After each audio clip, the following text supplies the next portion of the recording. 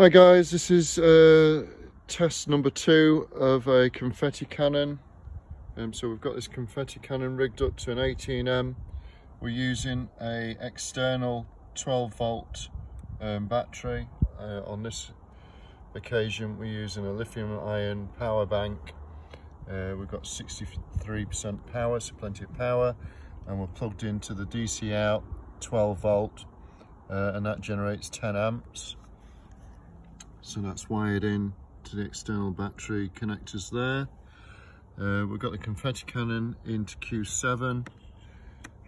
It's a bit bright with the sunshine, but we do have continuity on Q7, so that's all good.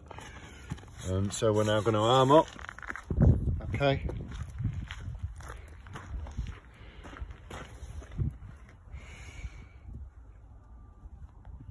So we're armed. We're showing continuity on Q7.